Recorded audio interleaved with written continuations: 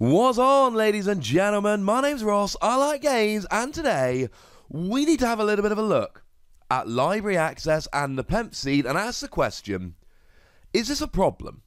You see, I've been commentating over the last kind of week or two all of the rounds, or pretty much all the rounds, from the Illinois Vault Tour. And that culminated yesterday when I showed you the final, and let's just say the final was completely dominated by a library access Nepenthe. It was a best of 3 game, and it was adaptive, which means you swap decks between rounds, and it was won all 3 games by the same library access Nepenthe deck. What was very interesting is that the player who didn't bring that deck but won with it game 2, because you swap after game 1, didn't bid any chains. That's how you decide who gets it for the 3rd game. You bid chains. And then he didn't get the deck, and then he lost to it in the final. And that was it. That was the end of the game. That was the end of the Vault Tour. So the question is it a problem? And I feel quite confident that on its own, library access is not a problem. Library access says that for the remainder of the turn, every time you play a card, you draw a card. Now, there are a couple of cards within the logo's house which make this particularly good. You've got Wild Wormhole. When you play it, you draw a card. And then it allows you to play the top card of your deck regardless of which house it's from. And then, of course, you're playing that, so you draw another card. The other one is Phase Shift, and you play it, you draw a card. But now you're allowed to play a non-logos card at some point during your turn, does not have to be immediately, and when you do, you draw another card. And I've mentioned in a bunch of videos, I've got a deck with library access and free Phase Shift, and it's really good for drawing a whole bunch of cards. The thing is, your deck is 36 cards, so there's a decent chance that even if you're drawing 3, 4, 5 cards, you're just going to run out of steam after a little while. You won't have any more logos cards to draw. Now, the ideal situation here is that you play library access. You run out of your deck, so you shuffle your discard pile, that becomes your deck, then you draw library access and play it, and now you're drawing 2 cards every time you draw a card. And there'll be plenty of times that happens, but unfortunately it doesn't happen often enough. Which is where Nepenthe comes in. Now, Nepenthe is an untamed card, but what is really important here is that it has an Omni ability, which means that it can be used during your turn, regardless of which house you have elected to be your active house for that particular turn. And it says you sacrifice Nepenthe, and you return a card from your discard pile to your hand. So the combo here is extremely simple. You play library access when you've got Nepenthe down. You then use the ability on Nepenthe to sacrifice it, grab library access back, immediately play it, and then from the off, from the very beginning, from the moment you start this combo, you are drawing 2 cards every time you play something. And then hopefully you run out of your deck and draw library access and play it, and now you're drawing 3 cards. And honestly, the best way I can say it is this. It makes a gigantic difference whether you're immediately drawing 2 or 1 from library access. Drawing 1 card every time you play a card will sometimes allow you to start cycling your deck. Drawing 2 cards every time you play library access will often lead to you cycling your deck. So library access I don't think is a big problem. Nepenthe could be. Now, there are several different ways this can go. Probably the most egregious example of this is where you've got either Chota Hazri or Key Charge. Doesn't have to be those, there are others you can use. You've got Key Abduction in Mars, for instance, but Chota Hazri and Key Charge are the better ones, plus they combo really nicely because Nepenthe is untamed, so you're more likely to have them in a deck with Nepenthe. And these allow you to forge keys in the middle of your turn. Now, Chota Hazri, when you play it, you lose 1 ember, and if you do, you may forge a key at current cost. So essentially, you pay 7 to forge a key, and unless there's something else increasing the cost of forging your key, like if your opponent used a Lash of Broken Dreams on the previous turn. The thing is, Chota Hazri is a one-time deal. You play it, you forge a key, brilliant, but then you can't do it again. You've got to kind of get Chota Hazri off the field. You've got to use one of your own cards to either pick it up, using something like a Nature's Call, or to destroy it yourself so that it ends up in your discard pile and you can cycle it round.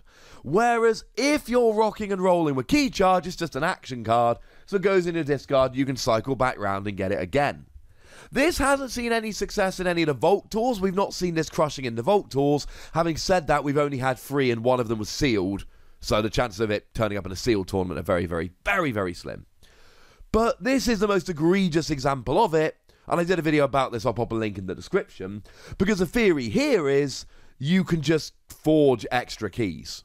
And you can forge 2 or 3 keys during your turn and win. Please do remember that you'll need phase shift here. You need phase shift in order to play key charge. But that's not what happened with the winning deck from the Illinois Vault Tour. They had a control deck. Now, if you go back to the commentary of that video, I mentioned how it didn't have stuff like key charge. But as I commentated, as I watched that game, as I explained it, it got more and more obvious it was a controlling deck. And the weird thing is, it didn't have any cards that on the face of it looked over the top ridiculous. So one of the things it had was 2 copies of Twin Bolt Emission. The thing about Twin Bolt Emission is it does 2 damage to 2 different creatures. Incidentally, that's any creature, so this is the kind of thing you could use to take out Chota Hazri. And you just use that to clear your opponent's board. It came around over and over and over and over again, and then you just cleared your opponent's board. The other thing it had, like Twin Bolt Emission, a bunch of cards that generated Ember. Because essentially, there are a few things you're looking for when you're doing this Library Access Nepenthe Seed combo. The ideal situation is, I'm going to forge until I've got 3 keys, but that's going to be quite rare. The secondary concern, I'm going to get a whole bunch of Ember. Because let's say you've got, I don't know, 6 Logos cards that give you Ember bonuses, and you've got 2 Phase Shift. And you use each phase shift to play a card from a different house that gives you an Ember. That means you're basically getting 8 Ember every time you cycle through your deck. After a while, you are going to end up with a huge amount of Ember. And we saw this when Dan was using the deck in Game 2. At one point, he was literally sitting there with like 20 or 30 Ember.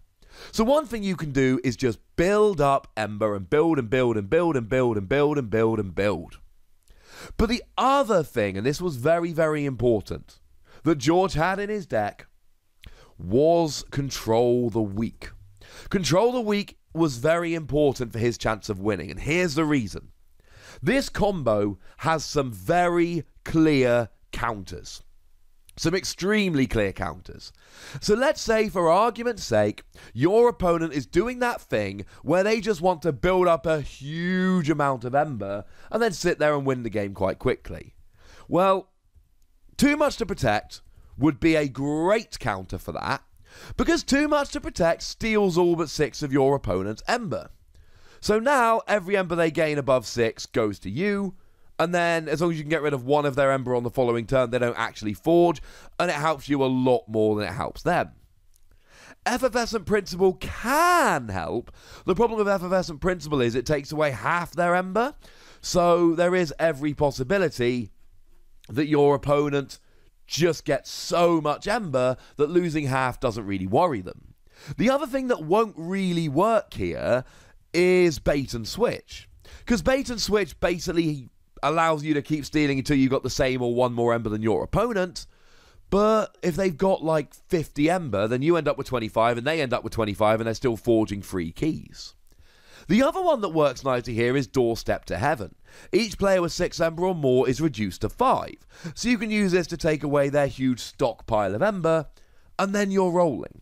So if they're going for the look how much Ember I've got, this is a great counter. And that's where Control the Weak comes in. Because you know in a tournament game, you've had a chance to look at your opponent's list before the game starts. If you know they're playing Doorstep to Heaven, you use Control the Weak to force them into any house other than Sanctum next turn. If you know they're playing Too Much to Protect, you guarantee they can't pick Shadows next turn. But what if you don't have Control the Weak? And what if you don't have Key Charge? Then there is a situation where you go and get like 50 Ember, you end the turn with your entire deck in your hand, and 50 Ember ready to forge 3 keys in a row and win, and your opponent just drops Too Much to Protect, and then you lose all your Ember. And the key point I'm making here is, it's not just library access and Nepenthe seed, it's about whatever else you've got. Now, as a side note, I think I've made this pretty clear, but let's say it explicitly. If you don't have phase shift, this combo is infinitely weaker because you've got to rely on cycling using only logos cards, and that is significantly more difficult to do.